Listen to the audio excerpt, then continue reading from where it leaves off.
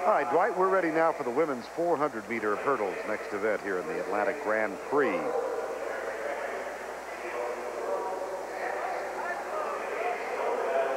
And the lane assignments have Russell-Buchanan in lane 1, Smith of Ireland in lane 2, Williams, Tonia Buford-Balley, Deon Hemmings, Sandra Farmer-Patrick, Tatvana Tereshchuk, and Tracy Mattis. See, all that figure skating coverage helps. Lane 4, Tonia Buford-Balley was second at the World Championships last summer in Gothenburg, Sweden. And in that race, she broke the current world record that was held by Sally Gunnell of Great Britain, and also the American record that was held by Sandra Farmer-Patrick, who is in this race. Sandra Farmer-Patrick, coming back after giving birth to her first child, was just nipped off the team by Trevaia Williams. There is Deon Hemmings, who also ran an excellent race last year, ran a PR of 53.48 at the World Championships for a bronze medal. It was such a fantastic and fast race. Nobody expected it to be anything because there's Sandra Farmer-Patrick in 93. She broke the current world record, but was second place to the woman from Great Britain. Nobody thought the race was going to be anything last year. 2 women under the world record. This is going to be an interesting race. So Buford-Balley in lane 4, Hemmings in lane 5, Farmer-Patrick in lane 6, expected to be the first 3 at the finish line. Now again, we're missing Kim Batten, the world record holder, who is also American. So that means there are 4 women in America who have an excellent shot at the team. There's Buford-Balley, probably the favorite here on the fact of her excellent season last year. Trevaia Williams in lane 3 was the one who nipped Sandra Farmer-Patrick off the team. I'm sure Buford-Balley would love to have a fast time here on the Olympic track and get one up on Kim Batten.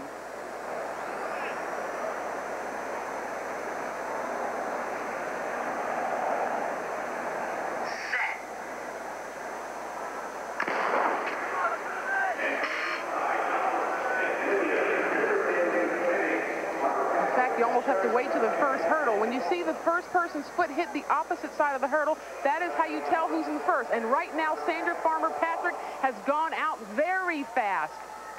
Deon Hemmings of Jamaica running in lane 5 is also in the race. Farmer-Patrick, you see her flying down the backstretch. Well, every once in a while, what you have to do is stay within your race, because Deon Hemmings may be going out too fast. Buford-Balley is moving up very well. Sandra Farmer-Patrick looks good at this point, though. Saw Tracy Mattis of the United States, the former Wisconsin All-American, fall in the 3rd turn. Here's Sandra Farmer-Patrick, has the lead with 1 hurdle to go. Deon Hemmings running 2nd, and Buford-Balley is 3rd. Hemmings is coming on, but Sandra Farmer-Patrick will hold her off. Well, I'll tell you, that's Sandra Farmer-Patrick looking like the old Sandra Farmer-Patrick with a great sprint down the home stretch.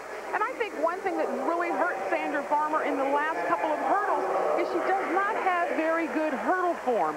And what happens is she almost comes to a dead stop, and she jumps over the last hurdle. Okay, she will take 54.18, which is the fastest time in the world right now. And that says that Sandra is on the track back to where she was, which was the American record holder.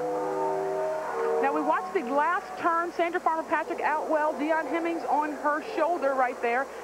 And Tonia Buford-Balley, who has very good form over the hurdles because she's a very fast 100-meter hurdler. Stuttered a little bit right there. When you stutter step, you're losing speed. Sandra runs over that hurdle very well, and that is why she's staying out. Now watch right here how her arms get a little bit flingy right there, and you see Deon Hemmings trying to come up on her, but look at Sandra's arms. Look at her form. She stays up, and she keeps turning over to get the win. And at the age of 33, Sandra Farmer-Patrick, with the fastest time in the world, wins the women's 400-meter hurdles at the Atlanta Grand Prix.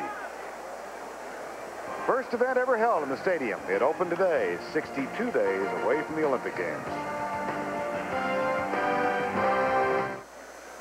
Welcome back to Atlanta, the first event held in the Olympic Stadium, the Atlanta Grand Prix. And the results of the women's 400-meter hurdles, Sandra Farmer-Patrick wins it over Deon Hemmings, with Tonia Buford-Balley finishing 3rd.